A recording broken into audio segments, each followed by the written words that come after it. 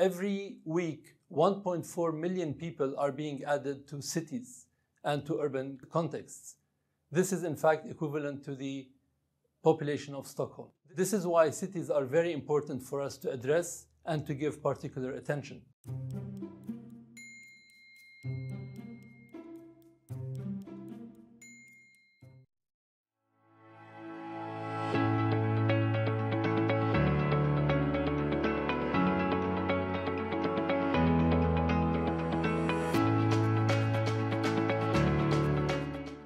City or an urban context consists of buildings, the spaces between buildings, as well as infrastructure, namely traffic, transportation, water systems, and energy systems.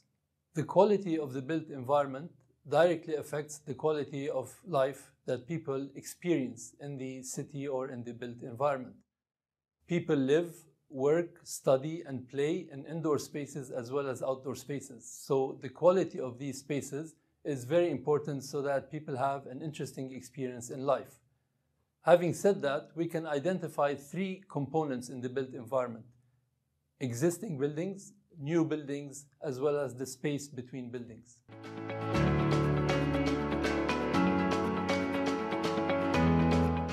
Cities, to become more comfortable, comes with its challenges. Three of these challenges can be summarized as follows. First, in relation to existing buildings. So these buildings were constructed years and possibly decades ago. When they were constructed, they provided the necessary comfort for their inhabitants.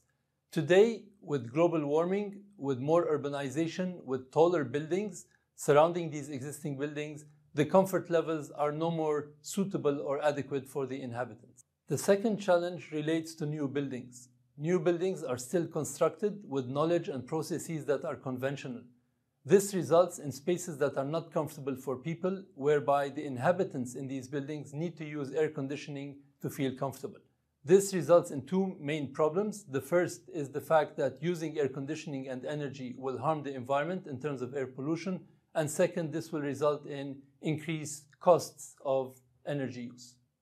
The third challenge pertains to the quality of the outdoor environment, whereby outdoor spaces become very hot because of the incident solar radiation that is absorbed by the materials. So the materials absorb the heat and store it during the hot times of the day and the hot times of the year.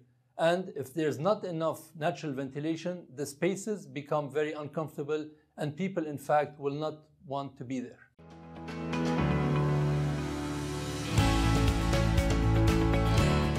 There are challenges facing our aim to improve the quality of the built environment. This comes with numerous opportunities, the first of which relates to existing buildings, whereby we can retrofit existing buildings so that they provide more comfort for the people living inside. This can be done by measuring, testing, and analyzing building materials so that we can provide strategies that improve the performance of the building.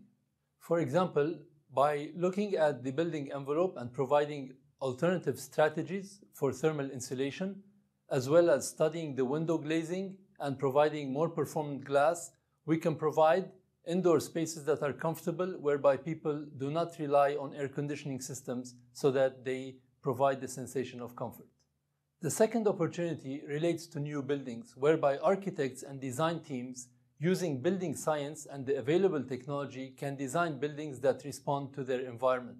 These buildings are harmonious with their context. They relate to the movement of the sun, they relate to the available natural ventilation and wind flow, and they benefit from the natural daylight. These parameters result in buildings that are integrated into their context and provide comfort for the inhabitants.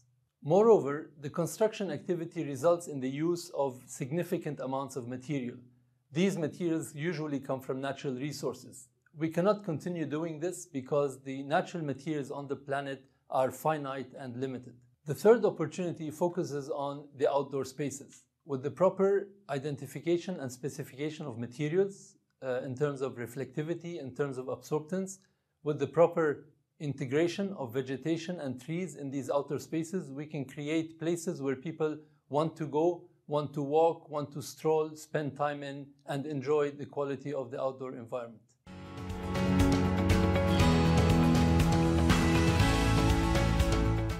entrepreneurs that want to focus and work on achieving our sustainable environment, I will leave you with 3 elements of advice. The first, again, will relate to existing buildings. It is so important to build a culture of maintenance. Let's maintain existing buildings. Let's prolong their life. These are valuable buildings that can serve people in a very positive way. So we need to work on improving the performance of these buildings so that they provide the necessary comfort while respecting the integrity of these buildings. In addition, I invite people to think and rethink about the materials that are used in the construction industry. We cannot keep on using natural materials from natural resources. We need to rethink about how we are sourcing these materials. Can we use more recyclable materials and more recycled materials? This will also improve the quality of the built environment and create buildings that are less impactful and less harmful to their context. Finally, in relation to the outdoor space, with the proper choice and specification of materials, as well as type, size, and condition of vegetation, outdoor spaces can become much more suitable for people's use. We should think of cities as organic, as organisms that change over time, over centuries, and over millennia. And with the proper approach, we can optimize the performance of these cities and create sustainable environments.